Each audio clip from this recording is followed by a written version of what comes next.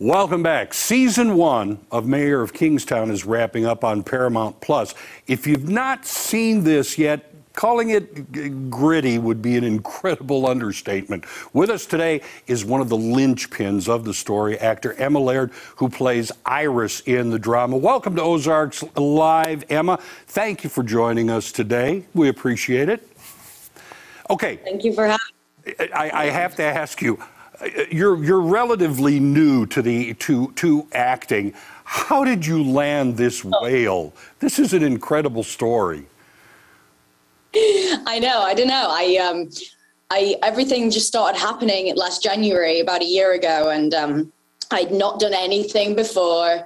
I started to get some projects. I got a Netflix movie, and I got a Nolan series, and a wonderful another show on Amazon, and I dropped them all for this because this show just was something else, really, completely. And Taylor Sheridan, I'd auditioned for Yellowstone the year before, so I'd binge watched that show. I was a fan of his work, and I knew that Jeremy was attached at the time, so I got the audition in, and I took many risks, and I ended up getting it, which I'm thankful for. So, yeah. I mean, of course, acting many times is just taking risks. So it looks as though this risk has paid off incredibly for you. Now, the show is kind of a commentary on the prison system, yet when I watch it, it seems like everyone in the show is in some form of prison, whether inside or outside the walls.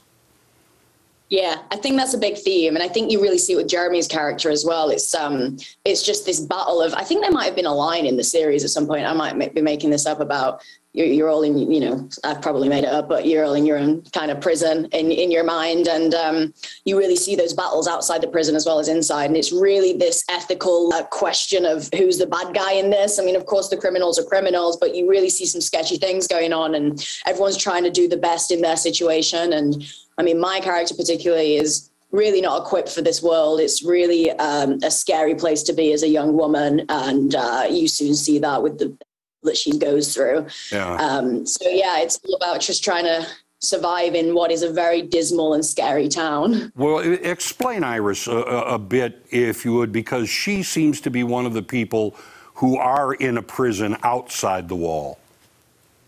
Yeah, and she really, for me, it was building a backstory outside of the script, and so for me, it just seemed like Iris comes into Kingstown. Her boss is Milo, serving a life sentence in one of the prisons, and she's a sex worker. And the way that I kind of portrayed it was that that was the best decision for her. That was one of the best choices that she could have made in her situation when she came from New York, and Milo would have provided some kind of security with money or whatever. And so it's that whole theme again of trying to just survive in a man's world. And she comes in, and it soon really just goes downhill, and you really start to see how she is owned by people, and she is used as an object, and she's trying to, and it's a really nice ending that she's kind of manages to get out of that somewhat and start to create her own life and make her own decisions, but also have to deal with all the stuff that she goes through in Kingstown. It's really, really dark and harrowing. She's surprisingly a very strong person underneath what seems to be, just kind of a weaker exterior. She's incredibly strong is what it looks like. Well, I'm glad that you say that, because that was my fear. My fear was really that she would be perceived as weak and broken and just like a little girl in a man's world. And I really that makes me so happy that you say that, because I do think there's strength in her, but you also, she's just got to deal with all of this stuff and get over that. And that takes time. And that makes me so happy you said that. Well, that's quite all right, because at first when you see her before things really start developing, there's a little menace in her character. You're not sure where she's going with all of this. So it's a great riddle that you're giving everybody. With season 1, wrapping up, what are your hopes for season 2?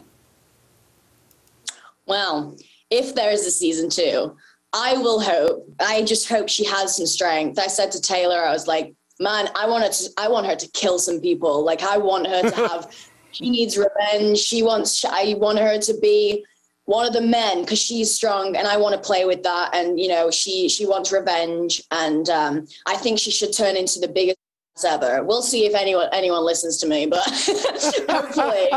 Well, you know, from your mouth to God's ear, I hope that you find what you want. It's a wonderful role. You are incredible to watch in Mayor of Kingstown. And thank you so much for spending some time with us today. Of course. Thank you for having me. All right. Mayor of Kingstown. You can see it on Paramount Plus.